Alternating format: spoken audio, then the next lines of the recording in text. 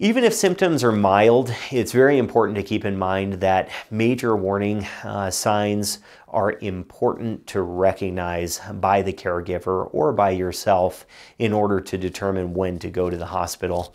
As outlined by the CDC, and I think my choice of symptoms really to look at when determining need for additional hospital treatment. It would include being short of breath. If someone is having trouble breathing when they try to go to the bathroom, if someone is having shortness of breath when they're sitting in bed, that would be very concerning. If someone has persistent chest pain or pressure, that would be another reason to seek immediate treatment in the emergency department.